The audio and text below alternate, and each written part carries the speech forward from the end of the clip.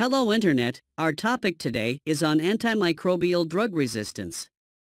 In this video, we will position AMR as a global complex problem and conclude perspectives in which we can approach to take positive steps forward to combat the AMR issue. If you are new here, welcome. We are a group of retired professors sharing bite-sized videos in life sciences. Let's dive into the topic for today. What is antimicrobial drug resistance? Antimicrobial drug resistance, AMR, is a big problem that happens when tiny organisms like bacteria, viruses, fungi and parasites become resistant to drugs that were once effective in treating infections. This makes it hard to treat infections and can lead to more illness, disability and death. AMR and drug overuse or misuse. One of the main reasons for AMR is overusing and misusing antimicrobial drugs. When these drugs are used too much or the wrong way, the microorganisms they target can become resistant to them. This happens in both human medicine and in agriculture, where antimicrobials are used to prevent and treat infections in animals. Healthcare burden on infrastructure and resources. Across the globe, different countries have varied capabilities within their healthcare systems or infrastructure to handle epidemics or pandemics, as revealed by COVID-19.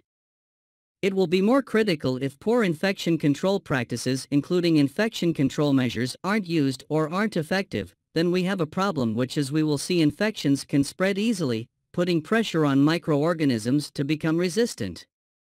Plus, poor sanitation and not having access to clean water and basic sanitation can also contribute to the spread of resistant infections.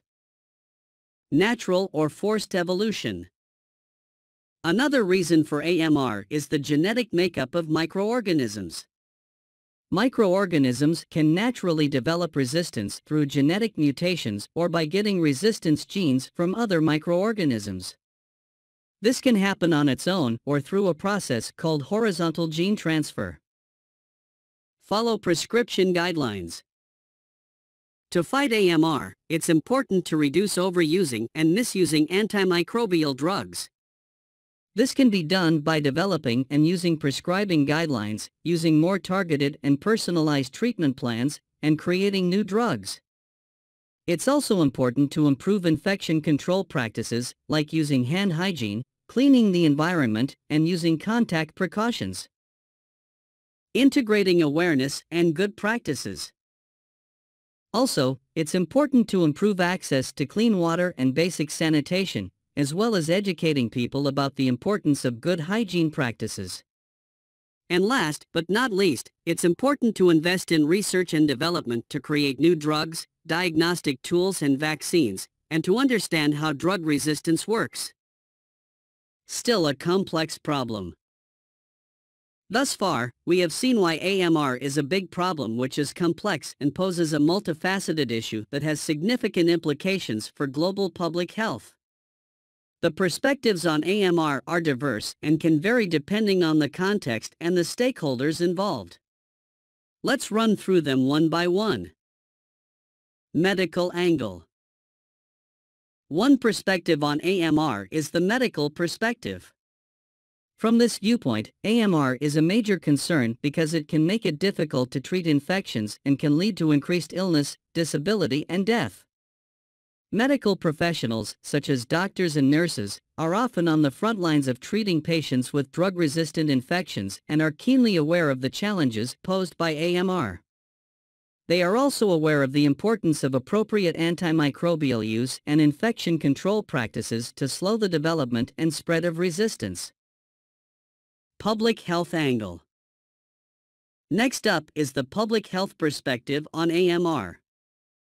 From this viewpoint, AMR is a global public health concern that requires collective action to address. Public health officials and researchers are focused on understanding the epidemiology of AMR and identifying strategies to mitigate its impact. They are also aware of the importance of surveillance and monitoring systems to track the emergence and spread of drug-resistant organisms, and will shape health strategies and policies based on the awareness of the latest health trends or threats as they evolve. Dollars and cents. From economic perspective viewpoint, AMR is a major concern for the pharmaceutical industry, as well as for governments and other stakeholders. It can lead to increased costs for healthcare systems and can also impede economic growth. Additionally, investment in research and development of new antimicrobial agents is critical to address this issue. Appropriate usage is critical. The environmental perspective, where AMR is seen as a consequence of the excessive use of antimicrobial agents in agriculture and aquaculture, is equally important. This is due to the possible discharge of these agents and their residues in the environment, which in turn contributes to the development and spread of resistance among microorganisms in the environment, which can subsequently spread to human populations. The social view of the problem. Lastly, the social perspective, where AMR is seen as a result of social determinants of health such as poverty, inadequate access to clean water and sanitation, and poor living conditions. This highlights the need for addressing the underlying social factors that contribute to the development and spread of drug-resistant infections. Concluding remarks. I guess, thus far, we can all reckon that AMR is indeed a big problem, actually a global problem, that can make it hard to treat infections and lead to more illness, disability, and death. The main reasons for AMR are overusing and misusing antimicrobial drugs, poor infection control practices, and the genetic makeup of microorganisms. To fight AMR, it's important to reduce overusing and misusing antimicrobial drugs, improve infection control practices, and invest in research and development.